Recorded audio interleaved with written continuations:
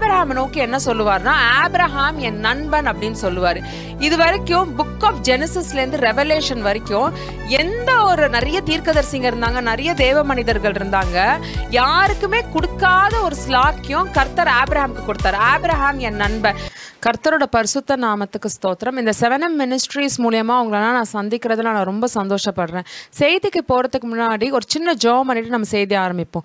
மகா பரிசுத்தமுள்ள பிதாவே ரிகந்த லேரேஷா பால கர்த்தாவே ரிகந்த ராபாலோ ரிகா பாபா, யாராருக்கெல்லாம் என்னென்ன செய்தி போய் சேரணும்னு நீங்கள் நியமிச்சிருக்கீங்களோ ரிகந்த ரேபேலோ ரிகாபா, அவங்களுக்கு எந்த தடையும் இல்லாமல் இந்த செய்தி போய் சேரணும் கர்த்தாவே ரிஷத ரேபேலோ ரிகா பாபா. Thank you father. இன்னைக்கு நம்ம பார்க்க போகிற தலைப்பு என்னன்னு பார்த்தோம்னா சாக்ரிஃபைஸ், தியாகம். அதுக்கு உண்டான வசனம் புக் ஆஃப் ஜெனசிஸ் 22வது அதிகாரம் 1-2 வசனம். அவர் அவனை நோக்கி ஆபிரகாமே என்றார். அவன் இதோ அடியேன் என்றான். அப்பொழுது அவர் உன் புத்திரனும் உன் ஏகசுதனும் உன் நேசகுமாரனும் ஆகிய ஈசாக்கை நீ இப்பொழுது அழைத்து கொண்டு மோரியா தேசத்திற்கு போய் அங்கே நான் உனக்கு குறிக்கும் மலைகள் ஒன்றின் மேல் அவனை தகன பலியாக பலியிடு என்றார். ஆக்சுவலி இது என்னன்னா காடுக்கும் கர்த்தருக்கும் ஆபிரகாமுக்கும் நடக்கிற ஒரு கான்வர்சேஷன். இந்த கான்வர்சேஷனை தியானிக்கிறதுக்கு முன்னாடி ஃபர்ஸ்ட் ஆபிரகாமும் காடும் என்ன மாதிரி ஒரு ரிலேஷன்ஷிப்ல இருந்தாங்கன்னு தான் நம்ம பார்க்க போறோம்.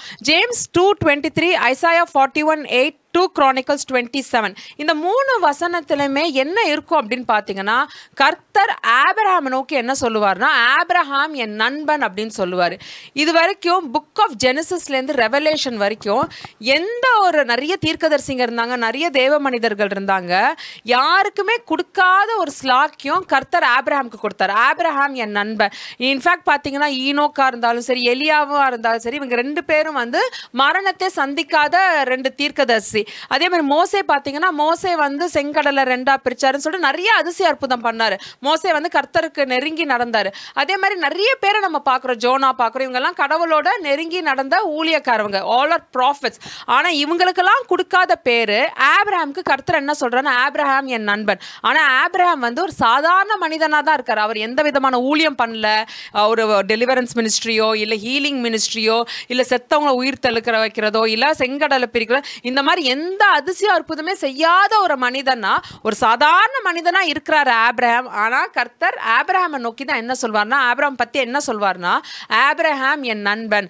அப்ப நம்ம ஆக்சுவலா யார நண்பன் சொல்லுவோம்? நம்ம ஃப்ரெண்ட்ஸ்னா என்ன சொல்லுவாங்கன்னா உயிர் காப்பான் தோழன் அப்படின்னு சொல்லுவாங்க. ஃப்ரெண்ட்ஸ்னாலே நம்ம எந்தெந்த விஷயத்தெல்லாம் வந்து நம்ம பேரண்ட்ஸ்ட வந்து தெரிஞ்சுக்க முடியாதோ, யூஸ்வலா ஃப்ரெண்ட்ஸ் வந்து நம்மளை எஜுகேட் பண்ணுவாங்க. நல்ல விஷயமா இருந்தாலும் கெட்ட விஷயமா இருந்தாலும் சரி, நம்ம ஃப்ரெண்ட்ஸ் கிட்ட தான் அதிகம் பேசி நம்ம தெரிஞ்சுப்போம். ஏதாவது சம்டைம்ஸ் நான் எங்க அம்மாட்ட கேட்கும்போது இதெல்லாம் நீ எப்படி என்கிட்ட கேட்குற, இதெல்லாம் ஃப்ரெண்ட்ஸ்ட்ட கேட்டு தெரிஞ்சுக்கோன்னு எங்கள் அம்மா என்கிட்ட சொல்லுவாங்க.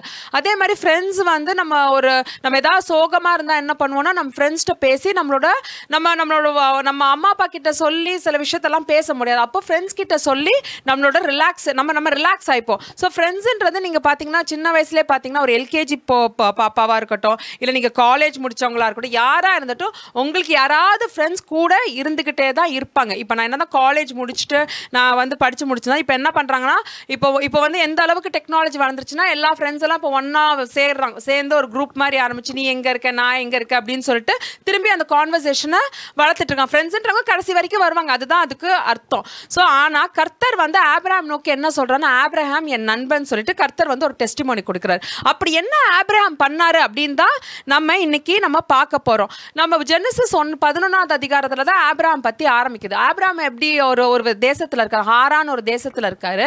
அங்க வந்து 75 வயசு வரைக்கும் இருக்காரு. பிறந்தது வளர்ந்தது கல்யாணம் ஆனது எல்லாமே இந்த ஹாரான் தேசத்துல தான் அவரு அங்க இருக்கிறாரு. அப்புறம் அங்க கரெக்டா அவர் 75 வயசு வரும்போது அவங்க அப்பா இறந்துடுறாரு. அப்ப கர்த்தர் வந்து ஆபிரகாம் கிட்ட சொல்றாரு. அவர் என்ன சொல்லுவார் அப்படின்னா, அங்கதான் ஆக்சுவலி கான்வர்சேஷன் ஆரம்பிக்குது. ஆபிரகாமுக்கும் கர்த்தருக்கும் அங்க கான்வர்சேஷன் ஆரம்பிக்கிற மாதிரி பைபிள்ல போட்டிருக்கு. பட் அதுக்கு முன்னாடி கர்த்தருக்கும் ஆபிரகாமுக்கும் ரிலேஷன்ஷிப்ல இருந்திருக்கலாம். பட் இதெல்லாம் வந்து பைபிள்ல ரெக்கார்ட் ஆகல. அப்ப 12வது அதிகாரத்துல கர்த்தர் வந்து ஆபிரகாமை கூப்பிட்டு அவர் என்ன சொல்வார்னா, நீ இந்த தேசத்தை விட்டு போ, இந்த ஹாரான் இருக்க தேசத்தை விட்டு நீ போய் என்ன பண்ற, உன் சொந்தம் பந்தம் உன் சொத்தெல்லாம் வித்துட்டு இந்த இடத்த விட்டு போய் நான் ஒரு இடத்த காட்டுவேன், அந்த இடத்துல தான் போய் நீ இருக்கணும், நான் அங்கதான் உன்னை பிளஸ் பண்ண போறேன், அங்கதான் உன்னை பெரிய ஜாதியா நான் ஆக்க போறேன்னு சொல்லிட்டு ஆபிரகாம் கிட்ட சொல்லுவார். இங்க இருக்க சொத்து உன் சொந்தம் பந்தம் சொத்து எல்லாத்தையும் நீ விட்டுட்டு போயிடு அப்படின்னு. அதே மாதிரி ஆபிரகாம் என்ன பண்ணுவார்னா தான் கூட நெவ்யூ, அவர் லோத் தான் அவரோட நெவ்யூவா இருப்பார், அவரோட லோத்தை கூப்பிட்டுட்டு தன்னோட மனைவி சாரால கூப்பிட்டுட்டு அவருக்கு அந்த மாடு தன்னோட அவருக்குன்னு சில வேலையாட்கள்லாம் இருந்தாங்க, அவங்களெல்லாம் கூப்பிட்டுட்டு கர்த்தர் கானான் தேசத்தை காட்டுவார். அந்த தேசத்துக்கு போவாங்க. ஆல்ரெடி கானான் தேசத்துல கானானிய மக்கள்லாம் இருப்பாங்க. ஆனா கர்த்தர் சொல்லுவார், நீ இங்க தான் இருக்கணும், நான் உன்னை தான் பிளஸ் பண்ண போறேன்னு சொல்லிட்டு அங்க போய் ஆபிரகாமை இருக்க சொல்வார். ஆபிரகாமை சொன்னதுக்கு அப்புறம் கர்த்தர் திரும்பி ஆபிரகாம்கிட்ட வந்து தன்னை வெளிப்படுத்தி அவர் என்ன சொல்வார், அங்கதான் ஆபிரகாமுக்கு ஒரு வாக்குத்தத்தம் கொடுக்குறார். என்ன கொடுப்பார் அப்படின்னா, அது வரைக்கும் ஆபிரகாமுக்கு வந்து குழந்தையே இருக்காது, புத்திர பாக்கியமே இருக்காது.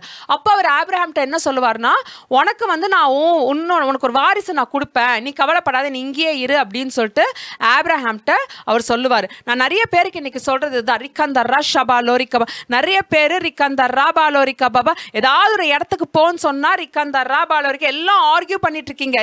கர்த்தர் சொல்றா ரிக்கந்தர்ரா பாலோ, நான் நிறைய பேருக்கு, நிறைய ஊழியக்காரங்களுக்கு, நிறைய ஜனங்களுக்கு நான் நிறைய இன்ஸ்ட்ரக்ஷன்ஸ் கொடுத்துருக்கேன், என் பேச்சை நீங்க யாரும் கேட்காம உங்க இஷ்டப்படி ஓடிட்டு இருக்கீங்கன்னு என்று கர்த்தர் சொல்றார். ரிஷபாலோரிக்கபா.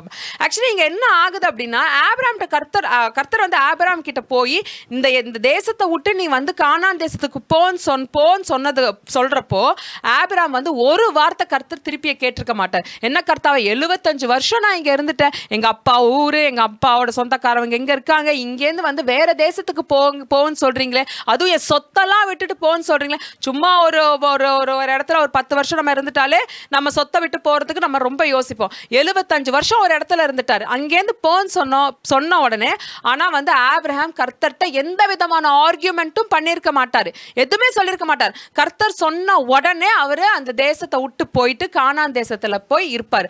அதே மாதிரி கர்த்தர் சொன்ன மாதிரியே அங்க வாக்குத்தத்தமா கொடுக்குறாரு, நான் உனக்கு வந்து புத்திர பாக்கியம் தருவேன், நீ கவலைப்படாம இங்கேயே இரு அப்படின்னு சொல்லிட்டு கர்த்தர் வாக்குத்தத்தம் கொடுக்குறாரு. தன்னோட 75வது வயசுல வந்து கடவுள் வந்து ஆபிரகாமுக்கு ஒரு வாக்குத்தத்தம் கொடுக்குறாரு.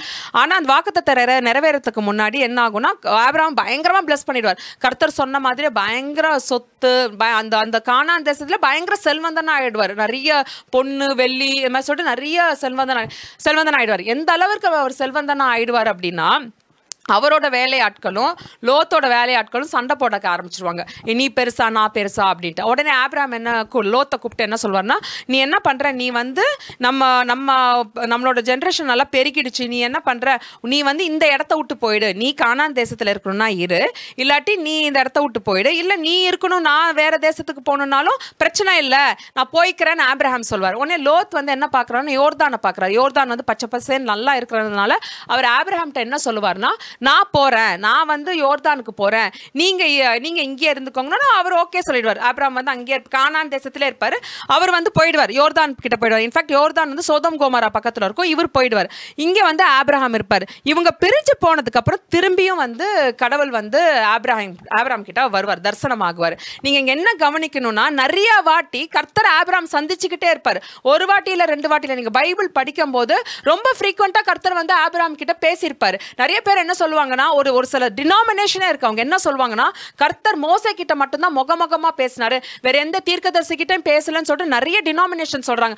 ஆனா கர்த்தர் நிறைய தீர்க்கதரிசிங்களோட முகமுகமா பேசினாரு. நீங்க பைபிளை படிச்சீங்கன்னா புரியும். இந்த புக் ஆஃப் ஜெனசிஸ்ல ஆபிரகாம் லைஃபை நீங்க படிச்சாலே தெரியும். ஒரு சில டைம் கர்த்தர் தரிசனமாயிருப்பாரு, ஒரு சில டைம் நேரா வந்திருப்பாரு, ஒரு சில டைம் சொப்பனத்துல வந்திருப்பாரு, நிறைய வாட்டி வந்து ஆபிரகாம் வந்து சந்திச்சிருப்பாரு. சோ அந்த மாதிரி மறுபடியும் வருவார். இத்தனை நாள் அவர் என்ன ஆபிரகாம் நினைச்சிருப்பாருன்னா, சரி நம்மளோட சொத்துக்கெல்லாம் லோத்து தான் சொந்தக்காரன் போல இருக்கு அப்படின்னு சொல்லிட்டு அவர் வந்து அவர் ரொம்ப கேர் எடுத்துக்க மாட்டார். ஆனா லோத் போனதுக்கு அப்புறம் தான் ஆபிரகாம் வந்து ரியலைஸ் பண்ணுவார், ஐயோ நமக்கு வந்து வாரிசே இல்லையே அப்படின்னு சொல்லிட்டு கர்த்தர் வரும்போது இவர் கேட்பாரு, கர்த்தாவே எனக்கு வாரிசே கிடையாது, ஒருவேளை என்னோட வேலையாட்கள், அவருக்கு ஒரு நிறைய வேலைக்காரங்க இருப்பாங்க, அதுல ஒரு வேலையாட்கள் பேரை ஒரு ஆள் பேரை சொல்லி அவர் சொல்வாரு, அவன் தான் என்னோட வாரிசா இருப்பானா, நான் செத்து போனதுக்கு அப்புறம் என் சொத்தெல்லாம் அவனுக்கு தான் போகுமா அப்படின்னு கர்த்தர்கிட்ட கேட்கும் போது கர்த்தர் என்ன சொல்லலாம், இல்ல அப்படின்னு சொல்லிட்டு கர்த்தர் வந்து ஆபிரகாம் கூப்பிட்டு வானத்தை காட்டுவார். வானத்தை காட்டி நட்சத்திரத்தை உன்னால என்ன முடியுதான்னு கேட்பாரு.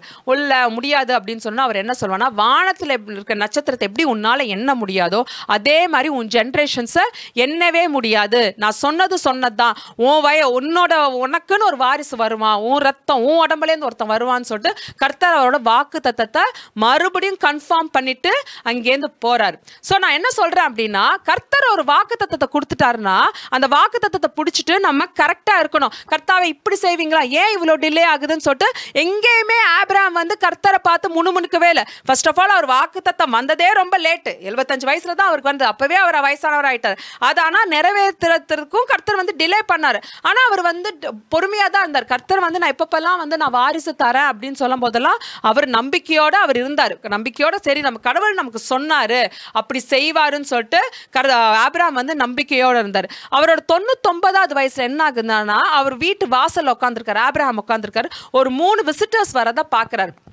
அப்போ 3 விசிட்டர்ஸ் வந்து என்ன சொல்றாங்க அப்படின்னா, அவர் கண்டுபிடிச்சாரு ஆபிரகாம் இந்த மாதிரி அதுல ஒருத்தர் கடவுள் வராரு அப்படின்னு சொல்லிட்டு அவர் கூப்பிடுறாரு, நீங்க எங்க வீட்டுக்கு வாங்க சாப்பிடணும்னு. அதே மாதிரி அவங்க 3 பேர் வந்து ஆபிரகாம் வீட்டுல போய் சாப்பிட போறாங்க. அப்ப வந்து அவர் கேட்பாரு, சாரா எங்க அப்படின்னு கேட்கும்போது அவர் சொல்றாரு உள்ள இருக்கா அப்படின்னு. அதுல கர்த்தர் சொல்லுவாரு, அவர் கண்டுபிடிச்சிருவாரு கடவுள்னு. Lunch ready பண்றனோன்னு lunch சாப்பிட்றேன்றாரு. அப்புறம் சொல்லுவாரு, அடுத்த வருஷம் நான் இதே நேரம் வரும்போது சாரா கையில ஒரு புள்ள இருக்கும் அப்படின்னு சொன்ன உடனே சாராளுக்கு சிரிப்பு வந்துடும். என்ன சிரிப்பு வந்துடும், ஆல்ரெடி நான் கிளவி ஆயிட்டேன், குழந்தை பெத்துக்கிறதுக்கு எந்த விதமான தகுதியுமே இல்லாத ஒரு பொம்பளையா இருக்கேன், என்ன போய் வந்து குழந்தைய பெத்துக்க முடியும்னு சொல்றாருன்னு சிரிப்பு வந்துடும். ஆனா கர்த்தருக்கு தெரிஞ்சிடும். உடனே கூப்பிடுவார், சாரா நீ ஏன் சிரிச்சனோன்னா அவங்க போய் சொல்லுவாங்க, இல்ல இல்ல நான் சிரிக்கல அப்படின்வாங்க. உடனே கர்த்தர் சொல்வாரு, தேவனால கூடாத காரியம் ஒன்னும் இல்லை நீ நினைச்சிட்டு இருக்கியா, அடுத்த வருஷம் நான் திரும்பி வருவேன், இங்கேயும் நீங்க கவனிக்கணும். அவர் சொல்லுவார் கர்த்தர், அடுத்த வருஷமா நான் இந்த இடத்துல நான் திரும்பி வருவேன், திரும்பி வரும்போது உன் கையில ஒரு குழந்தை இருக்கும் அப்படின்னு அவரு சொல்லிட்டு அவர் போயிடுறாரு. அதுதான் அடுத்த வருஷம் அவர் வந்தாரா இல்லையான்னு பைபிள்ல ரெக்கார்ட் ஆகல. நான் இதை தான் சொல்றேன், கர்த்தர் வந்து ஆபிரகாம் நோக்கி ஒரு வாட்டி 2 வாட்டி இல்ல பல தடவை வந்தாருன்னு பைபிள்ல இருக்கு. இப்போ கர்த்தர் வந்து ஆபிரகாம் பார்த்து என் நண்பன் சொல்றாரு. நண்பனா இருக்கிறவர் என்ன ஒரு வாட்டி 2 வாட்டியா பேசியிருப்பாரு? நம்ம ஃப்ரெண்ட்ஸ்னா எத்தனை வாட்டி பேசுறோம், அம்மா அப்பாட்ட பேசுறோமோ இல்லையோ, டெய்லி ஃபோன் பேசி நம்ம ஃப்ரெண்ட்ஸ் கிட்ட அதிகம் பேசுவோம், அதிகம் நம்ம வந்து நம்மளோட நிறைய விஷயங்களை ஷேர் பண்ணுவோம். இப்போ இருக்க சிச்சுவேஷன்ல மேரேஜ் ஆயிடுச்சுன்னா நமக்கு மேரீடான ஃப்ரெண்ட்ஸ் கிட்ட நிறைய அட்வைஸ் கேட்போம். நம்ம அம்மா அப்பா கேட்டா எங்க காலத்து என்ன ஆச்சுன்னே தெரியல, இது எப்படின்னு தெரியல, அது அப்படின்னு தெரியல, எங்க அம்மா விஷயம் ஏதாவது நான் கேட்டேன்னா எனக்கு தெரியவே தெரியாதுவாங்க. உன் ஃப்ரெண்ட்ஸ்ட்ட கேட்டுக்கோ, இப்போ உன் ஃப்ரெண்ட் என்ன பண்றாலோ அந்த மாதிரி நீ பண்ணு அப்படின்னு என்கிட்ட சொல்லுவாங்க. ஸோ அதுதான் ஃப்ரெண்ட்ஸ் வந்து நம்ம நிறைய டிஸ்கஸ் பண்ணுவோம். அப்போ கர்த்தர் வந்து ஆபிரகாம் நோக்கி என் ஃப்ரெண்டுன்றாருன்னா அப்போ எவ்வளோ தூரம் ஆபிரகாமும் கர்த்தரும் பேசியிருக்கணும். இதே மாதிரி தான் நிறைய பேர்கிட்ட கர்த்தர் பேச ஆசைப்படுறாரு இந்த கடைசி காலத்துல. கர்த்தர் சொல்றார்,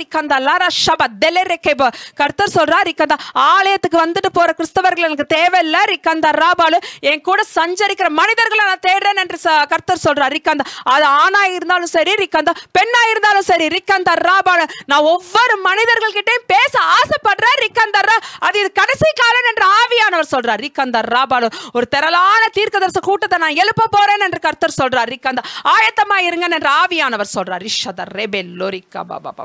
ஸோ அது மாதிரி 100வது வயசுல தான் ஆபிரகாம் வந்து ஈசாக்குக்கு அப்பாவா ஆகிறாரு. அந்த ஆனதுக்கப்புறம் ஈசா கொஞ்சம் பெரிய பையனாகிறார். அப்போ வந்து கர்த்தர் வந்து திருப்பியும் ஆபிரகாம்கிட்ட வரார். ஆபிரகாம்கிட்ட என்ன சொல்லுவார்னா, உன்னோட பையன் இருக்கான்ல, உன் நேசகுமாரன், உன் பிரியமான மகன், இந்த பையனை வந்து எனக்கு நீ பலி கொடுக்குறியா அப்படின்னு கேட்குறாரு. இதை கேட்டோன்னா ஆபிரகாம்க்கு ஷாக்கிங்காக இருக்கும். ஆனால் ஆபிரகாம் வந்து எந்த விதமான நோ சொல்லியிருக்க மாட்டார், ஆர்கியூ பண்ணியிருக்க மாட்டார், எதுவுமே கடவுள்கிட்ட போய் முணுமுணுக்கவும் மாட்டார். இந்த மாதிரி நம்ம ஃப்ரெண்டு வந்து கேட்கும் போது நம்ம என்ன சொல்லுவோம், நீ ஏன் உயிரை கேளு, என் புள்ள உயிரை கேட்குறியன்னு சொல்லிட்டு நம்ம எவ்வளோ ஆர்கியூ பண்ணுவோம். ஃப்ரெண்டை விடுங்க, இப்போ கர்த்தரே நம்ம கிட்ட வந்து கேட்குறாரு அப்படின்னா, என்ன கர்த்தாவே நீங்கள் கொடுத்ததே லேட்டு, 75 வயசுல வந்து எனக்கு வந்து வாக்குத்தத்தம் கொடுக்குறீங்க, அதை நீங்கள் உடனே ஃபுல்ஃபில் பண்ணல, அதை ஃபுல்ஃபில் பண்ண 25 வருஷம் எடுத்துக்கிட்டீங்க. இப்போ அந்த புள்ள இப்போதான் வந்து வாக்குத்தத்தத்தை பார்த்து நாங்கள் வயசான காலத்தில் இந்த பையன் எங்களை வந்து எல்லாம் பண்ணுவான், கொல்லிலாம் போடுவான்னு பார்த்தா அந்த புள்ளையே நீங்கள் பலி கேட்குறீங்க அப்படின்னு நம்மளா அந்த கேட்போம். ஆனால் ஆபிரகாம் வந்து ஒரு வார்த்தை கர்த்தரை அவர் திருப்பி கேட்கவே இல்லை. ஓகே கர்த்தருக்கு இது தேவை ஓகேன்னு சொல்லிட்டு அவர் என்ன பண்றாரு, ரெடி ஆறாரு. தன்னோட வேலையாட்களை கூப்பிட்டு ஈசாக்க கூப்பிட்டு கர்த்தர் சொன்ன மலையை நோக்கி அவர் போறாரு. கர்த்தர் அவர் டிசைட் பண்ணதுக்கு அப்புறம் கூட கர்த்தர் வந்து ஆபிரகாம்கிட்ட சொல்ல, நீ வந்து பலி கொடுக்க வேணான்னு சொல்ல. கர்த்தர் பார்த்துக்கிட்டே இருக்காரு, எந்த எக்ஸ்டென்ட்க்கு ஆபிரகாம் போறாருன்னு சொல்லிட்டு கர்த்தரும் பார்த்துக்கிட்டே இருக்காரு. இவரும் வராரு, அதிகாலையில கிளம்பி அந்த மலைக்கும் போயிடுறாங்க.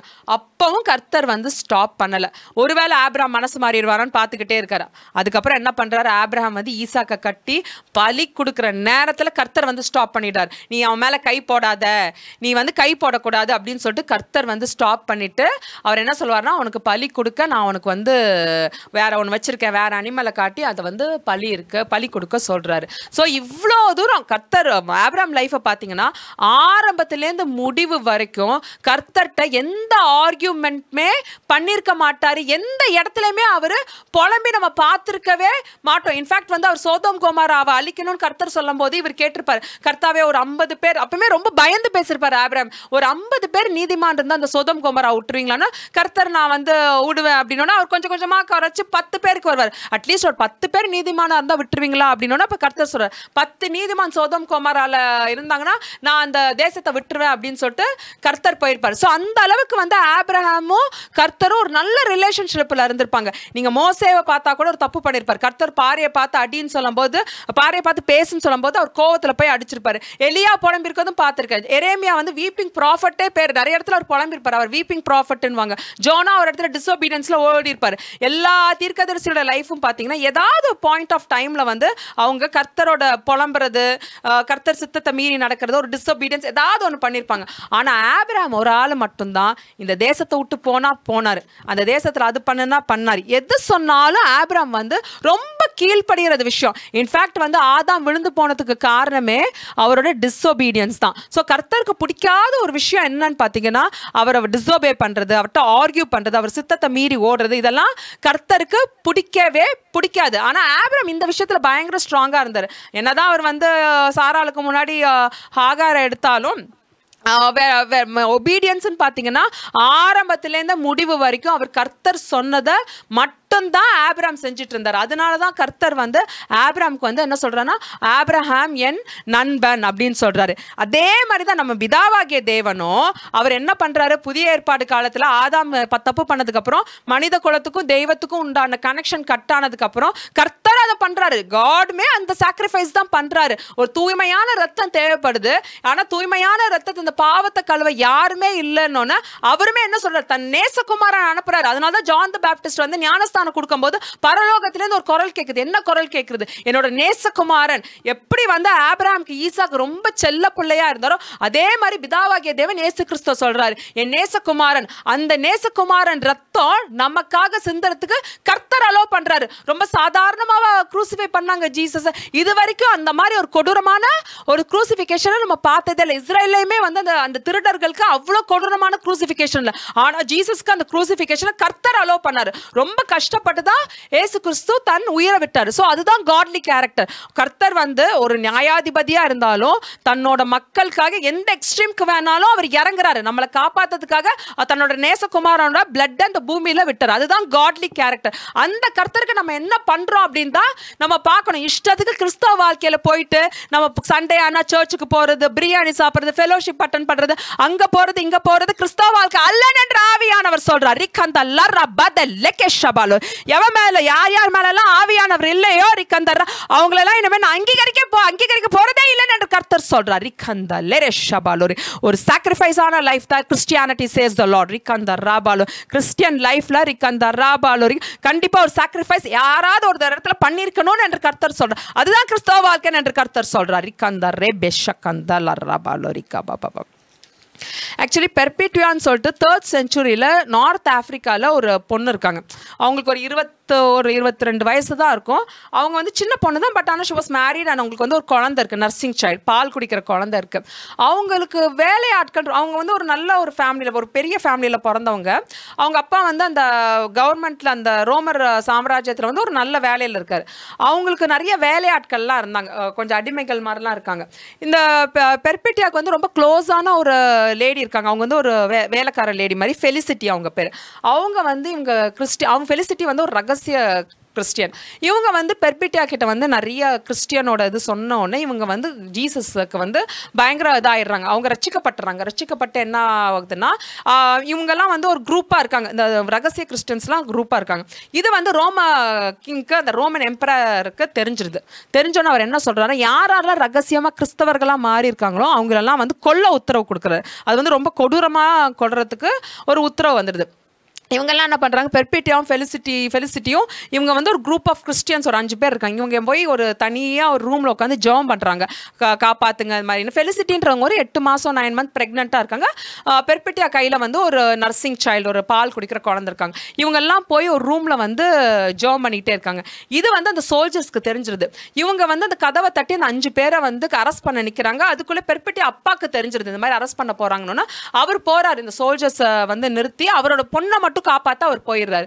போனதுக்கு அப்புறம் அவர் சொல்லுவாரு, இந்த மாதிரி என் பொண்ணை மட்டும் நான் அழைச்சிட்டு போறேன்னு. சோல்ஜர் சொல்லுவாங்க, நீங்க அழைச்சிட்டு போயிடுங்க. ஏன்னா வந்து ரோமன் எம்பரர் வந்து என்ன கட்டளை கொடுத்திருக்காருன்னா, இந்த மாதிரி யாரெல்லாம் ரகசியமா கிறிஸ்தவர்களா இருக்காங்களோ அவங்களெல்லாம் கொண்டு போட சொல்லி கொடுத்துருக்காங்க. பேசாம நீங்க உங்க பொண்ணை அழைச்சிட்டு போயிடுங்க, நீங்க வந்து நம்ம கவர்மெண்ட்ல வந்து ஒரு நல்ல பொசிஷன்ல இருக்கீங்கன்னு அவர் சொல்லிடுறாரு. உடனே வந்து பெர்பிட்டி அப்பா வந்து கெஞ்சுவாரு, நீ வந்துரு என்னோட, நீ இந்த மாதிரி கிறிஸ்டியன்ஸோட வந்து நீ ஏன் கஷ்டப்படுறன்னு சொல்லிட்டு அந்த ஃபெலிசிட்டி மேல பயங்கரமா கோவப்படுவார். நீ வந்து வேலைக்கார பொண்ணு, நீ வந்து வேலை செய்வன்னு பார்த்தா என் பொண்ணை வந்து இப்படி ரச்சிக்கப்பட்டு வச்சுட்டியே அப்படின்னோட அவர் வந்து திட்டுவார். உடனே இவங்க வந்து இது பண்ணுவாங்க, அந்த பொண்ணை திட்டாதீங்க, அவன் வந்து எனக்கு சிஸ்டர் மாதிரி அப்படின்னோட அவங்க அப்பாக்கு இன்னும் கோவம் வந்து, அவளே ஒரு அடிமை பெண், அவளை போய் சிஸ்டர்னு சொல்ல மரியாதை என்னோட வா அப்படின்னோட அவங்க வந்து முடியவே முடியாது, நான் வந்து வாழ்ந்தாலும் ஏசுக்கு தான் வாழுவேன், நான் செத்தாலும் ஏசுக்கு தான் வாழ்வேன்னு சொல்லிட்டு ரொம்ப ஸ்டபர்னா நிற்பாங்க. அப்புறம் அவங்க டைம் அந்த சோல்ஜர் கொடுத்த டைம் முடிஞ்சிடும். இங்க பாருங்க, நீங்க இவ்வளவு நேரம் பேசிட்டு இருந்தீங்கன்னா அங்க எம்பரர் கிட்ட ராஜா கிட்ட எல்லாம் போய் கணக்கு சொல்ல முடியாது, சீக்கிரம் உங்க பொண்ணை கூட்டு போங்க இல்ல நாங்க அரெஸ்ட் பண்ணுவோன்னு அவங்க அப்பா கெஞ்சுறாரு. அவங்க வந்து ஸ்டபர்னா நிற்பாங்க. உடனே அந்த குழந்தைய பிடுங்கிறாரு. குழந்தைய நான் எடுத்துட்டு போறேன், இந்த குழந்தைக்காக வானாலும் பெர்பிட்டி என்ன சொல்லுவாங்கன்னா, நீங்க என்னதான் குழந்தைய பிடுங்கினாலும் நான் உங்களோட வரமாட்டேன், நான் ஜெயிலுக்கு தான் போவேன், நான் வந்து ரத்த சாட்சியா மறிக்க போறேன்னு சொல்லிட்டு ரொம்ப ஸ்டபர்னா இருப்பாங்க. அவங்க அப்பா அந்த குழந்தைய வாங்கிட்டு போயிடுவார். இவங்க மனசெல்லாம் ஒரே கவலையா இருக்கும். ஐயோ நம்ம வந்து ஒரு தாய் பால் கொடுக்குற தாய், அந்த குழந்தை எப்படி இருக்கும் அப்படின்னு சொல்லிட்டு ஒரு பக்கம் மனசுல இருந்தாலும் இன்னொரு பக்கம் அவங்க என்ன ஸ்ட்ராங்கா இருந்தாங்கன்னா, கர்த்தரை வந்து அந்த குழந்தைய காப்பாத்துவார் அப்படின்னு சொல்லிட்டு ஸ்ட்ராங்கா ஆகி கொஞ்சம் கூட அந்த எமோஷன்ஸ் எடுத்துக்க மாட்டாங்க. இதை தான் நம்ம பார்க்கணும். நிறைய பேர் நம்ம எமோஷனலா வந்து என்ன பண்ணுவோம்னா, கர்த்தரோட ஊழியத்தை நம்ம எடுக்க மாட்டோம். ஐயோ நம்ம சொந்தக்காரங்க என்ன சொல்றாங்க, மத்தவங்க எல்லாம் என்ன சொல்லுவாங்கன்னு சொல்லிட்டு நிறைய பேர் ஊழியத்தை விட்டு நம்ம போயிடுவோம். ஆனா அவங்க வந்து குழந்தையா இருந்தாலும் நீங்க ஆக்சுவலி ஒரு மதர் கிட்ட கேட்டா தெரியும். ஒரு தாய் வந்து பால் கொடுக்குற தாய் கிட்ட நீங்க கேட்டீங்கன்னா அவங்க பிரிஞ்செல்லாம் இருக்கவே மாட்டாங்க. எங்க போனாலும் சீக்கிரம் வந்துடுவாங்க. ஐயோ என் குழந்தை தாய்ப்பால் கழுவுன்னு சொல்லிட்டு சீக்கிரம் வந்துடுவாங்க. ஆனா அவங்க அதை விட கர்த்தர் மேல அன்பு ஜாஸ்தி வச்சிருந்தா, நீங்க குழந்தைய தூக்கிட்டு போனாலும் பரவாயில்ல, ஆனா நான் ஜீசஸை நான் மறுதளிக்கவே மாட்டேன்னு சொல்லிட்டு வெறும் 21 வயசு தான் அந்த பொண்ணு அந்த அடிமைகளோட சேர்ந்து அரெஸ்ட் ஆகி ஜெயிலில் போட்டுறாங்க. ஜெயிலில் போட்டால் அங்கே ஒரு கேர்டேக்கர் இருப்பான். இவன் வந்து இவங்க என்னதான் ஜெயிலில் 5 பேர் இருந்தாலும் எப்போ பார்த்தாலும் பைபிள் பற்றி பேசுறது, ஸ்கிரிப்சர்ஸ் பற்றி பேசுறது, இதெல்லாம் வந்து இந்த ஜெயிலில் வெளியில் கேர்டேக்கர் கேட்டுகிட்டே இருப்பான். இவங்க 5 பேர் வந்து ரொம்ப கொடூரமாக கொல்லப்பட போகிறாங்க. ஆனால் எப்போ பார்த்தாலும் ஏதாவது இந்த பைபிள் பற்றியே பேசிகிட்டு இருக்காங்களேன்னு சொல்லிட்டு இவன் ரகசியமாக அதை கேட்டுகிட்டே இருப்பான். அப்போ வந்து என்ன ஆகுது அப்படின்னா, இவங்க ஓரளவுக்கு அந்த கேர்டேக்கர் கிட்ட இவங்களுக்கு வந்து ஒரு தயவு கிடைக்குது. இவங்க என்ன பண்ணுறாங்கன்னா, இந்த 5 பேரோட சொந்தக்காரவங்க வந்து இவனுக்கு லஞ்சம் கொடுத்து, இந்த கேர்டேக்கருக்கு லஞ்சம் கொடுத்து இவங்களெல்லாம் பார்க்க வருவாங்க. பார்க்க வந்தோன்னா இந்த பெர்பிட்டியாவோட இவங்க ப்ரே பண்ணுவாங்க, எனக்கு அந்த குழந்தை வேணும். ஏன்னா இவங்களும் வீக் ஆகிடுவாங்க, தாய்ப்பால் கொடுக்காம இருந்ததுனால இவங்களும் ரொம்ப வீக் ஆகிடுவாங்க. அந்த குழந்தையும் ரொம்ப வீக் ஆகிடும். இவங்களால ப்ரேயர் பண்ண உடனே கர்த்தர் வந்து அவங்கள அலோ பண்ணுவார். ஒரு இது ஓப்பன் ஆகிடும் அவங்களுக்கு. ஸோ இவங்க வந்து அந்த ஜெயிலர் வந்து அவங்க சொந்தக்காரவங்கெல்லாம் கூட்டிகிட்டு வந்து அந்த குழந்தைய வந்து பெர்பிட்டியாவுக்கு கிட்ட கொடுத்துருவாங்க. இப்போ பெர்பிட்டியா அந்த குழந்தையும் நல்லாயிருக்கும், அந்த பெர்பிட்டியாவும் ஜெயிலே கொஞ்ச நாள் அந்த குழந்தைய வச்சுக்கிட்டே அவங்க இருப்பாங்க. அப்போ அங்கே ஒரு நாள் என்ன ஆகுது, அப்போ வந்து ஃபெலிசிட்டி ப்ரெக்னெண்ட்டாக இருக்கும்போது அவங்க என்ன சொல்லுவாங்கன்னா, நாங்கள் எப்படி செத்துருவோம், ஆனால் நாங்கள் செத்ததுக்கப்புறம் இந்த குழந்தைய நீங்கள் தான் வளர்க்கணும்னு சொல்லிட்டு ஃபெலிசிட்டி அவங்க அம்மா அப்பாட்ட சொல்றாங்க. ஸோ இவங்க எல்லாம் ஜெயிலில் வந்து திருப்பி இவங்க எல்லாம் ஜெயிலுக்கு வந்துடுறாங்க. பெர்பிட்டியா கிட்ட குழந்தை வந்துடும். பெர்பிட்டியாவோட குழந்தையும் ஜெயிலில் இருக்கும், தாய்ப்பால் குடிச்சிட்டு அந்த ஜெயிலே இருக்கும். அப்போ அந்த ஜெயிலர் வந்து பார்த்துட்டே இருப்பார். இவ்வளோ கஷ்டத்தில் மத்தியிலும் நீங்கள் ஏன் வந்து கடவுளுக்காக சாகணும்னு நினைக்கிறீங்க அப்படின்னா, பெர்பிட்டியா சொல்லுவாங்க, இல்லை நம்ம ஜீசஸ் ரொம்ப பெரியவர், அவருக்காக சாகிறது வந்து ரொம்ப நாங்கள் பெருமையாக நினைக்கிறோன்னு. இவருக்கு ஒன்றுமே புரியாது. என்னடா இவங்க கொடூரமாக சாக போகிறாங்க, இவங்க ப்ரெக்னெண்ட்டாக இருக்காங்க, இவங்க கையில் குழந்தைய வச்சுட்டு இருக்காங்க, கொஞ்சம் கூட பயமே இல்லாம சாகத்துக்கு இவ்வளவு துணிச்சலா இருக்காங்களேன்னு சொல்லிட்டு இவர் யோசிப்பார். அப்ப அந்த இயேசு யாரு நம்மளும் தெரிஞ்சுக்கணும்னு அவர் மனசுல அந்த வாஞ்சை வந்துடும். அப்போ ஒரு நாள் வந்து பெர்பிட்டியாக்கு ஒரு சொப்பனம் வருது. என்ன சொப்பனம் வரும் அப்படின்னா, அவங்க வந்து ஒரு ஏணியை பார்க்குறாங்க. அந்த ஏணியில் அவங்க ஏறுற மாதிரி பார்க்குறாங்க. ஒரு வலு சர்ப்பம் வந்து அவங்க காலை பிடிக்கிற மாதிரி பார்ப்பாங்க. ஆனால் அவங்க அந்த வலு சர்ப்பத்தை மிதிச்சுட்டு அந்த ஏணியை ஏறி பரலோகத்தில் போய் ஜீசஸை பார்ப்பாங்க. ஜீசஸ் வந்து ஒரு கப்பில் வந்து ஒரு வைன் கொடுக்குறத ஒரு விஷன் மாதிரி பார்ப்பாங்க. டக்குன்னு அவங்க ஏஞ்சி இவங்களெல்லாம் எழுப்புவாங்க. இந்த மாதிரி நான் ஒரு சொப்பனத்தை பார்த்தேன், இந்த மாதிரி நான் பரலோகத்தில் போய் இயேசுவை பார்த்தேன்னா இந்த சொப்பனத்துக்கு உண்டான அர்த்தம் அவங்களுக்குலாம் தெரியல. உடனே அவங்க சொல்லுவாங்க, கர்த்தர் நம்மளை இரத்த சாட்சியாக மறிக்க தடைகள் வரும், அந்த தடையை மீறி நம்ம வந்து இரத்த சாட்சியா மறிக்கணும்னு சொல்றாரு அப்படின்னு சொன்ன உடனே இவங்களுக்கு ரொம்ப ஹாப்பியா, ஏன்னா இவங்க ஆல்ரெடி எல்லாம் ரத்த சாட்சியா பொருத்தனம் பண்ணிருப்பாங்க. உடனே அப்பயே அந்த ஜெயிலர் என்னடா இந்த மாதிரி ஒரு சொப்பனம்ன்றாங்க தரிசனம்ன்றாங்களா ரொம்ப வித்தியாசமா இருக்கே, இவர் கேட்டே இருப்பாங்க. பெர்பெட்டியாக்கு வந்து எழுதுற பழக்கம் இருக்கும், டைரி எழுதிட்டே இருப்பாங்க, இவரும் பார்த்துக்கிட்டே இருப்பார் வெளியிலேருந்து உட்காந்துட்டு, ரொம்ப வித்தியாசமான லேடியா இருக்காங்களேன்ட்டு. அப்போ வந்து திரும்பி ரோமன் எம்பரர் வந்து இந்த 5 பேரை கொல்லத்துக்கு உத்தரவு வந்துடும். அப்போ பெர்பிட்டி அப்பா திரும்பியும் போவார். போய் அந்த ரோமன் எம்பரர்கிட்ட கெஞ்சுவார், என் பொண்ணை விட்டுருங்க, அந்த என் பொண்ணு பாவம் அப்படின்னோன்னு. சரி அவர் சான்ஸ் கொடுப்பாரு, நீ போய் ஜெயிலில் போய் உன் பொண்ணுக்கிட்ட பேசி உன் பொண்ணை அழைச்சிட்டு போயிடு, நான் ஜீசஸ் வேணான்னு சொல்லிட்டு அழைச்சிட்டு போயிடு, நான் விட்டுடுறேன், உனக்கு இந்த ஃப்ளெக்ஸை நான் தரேன் அப்படின்னு சொன்ன உடனே பெர்பிட்டி அப்பா வந்து போவார், கெஞ்சுவார் அவன் பொண்ணுக்கிட்ட, இங்கே பாரு நீ உனக்கு இந்த மாதிரி வந்து ஸ்லேவ்ஸோட அடிமைகளோட போய் சாவணும்னு உனக்கு என்ன தலையெழுத்தா, நீ பேசாமல் என்னோட வா, உன்னை நான் ராணி மாதிரி வச்சிருக்கேன், உனக்கு வீட்டில் வேலையாட்கள் என்ன, உன் குழந்தையோட இருக்கலாம், இப்போ நீ செத்துட்டீங்கன்னா குழந்தைய யார் பார்த்துப்பா, இந்த அப்படின்னு எமோஷனலாக பேசுகிறான், இந்த குழந்தைக்காவது நீ உயிரோட இருக்கணும்னு சொல்லிட்டு பெர்பிட்டி அப்பா பிரெயின் வாஷ் பண்ணுறான். ஆனால் அவங்க என்ன சொல்லுவாங்கன்னா, நான் வந்து கிறிஸ்தவ, எனக்கு ஜீசஸ் தான் வேணும், எனக்கு ஜீசஸ் தான் வேணும்னு அவங்க அப்பாவுக்கு ரொம்ப கோவம் வந்துடும், அடிக்க போவார். அப்பயும் அவங்க பயங்கர ஸ்டபனாக இருப்பாங்க. ஒரு பாயிண்ட் ஆஃப் டைம் மேலே அவர் கன்வின்ஸ் ஆக முடியாமல் அவர் காலில் விழுந்துடும், பெர்பிட்டியா காலில் விழுந்துடும், நீ பேசாமல் என்னோட வந்துருமா, நான் உன்னை ராணி மாதிரி வச்சிருக்கேன், நீ இல்லைன்னா நாங்கள் உயிரோடவே இருக்க மாட்டாங்க, எல்லாம் குடும்பத்தோட செத்துருவோம்னு சொல்லிட்டு எமோஷனல் பிளாக்மெயில் பண்றாரு.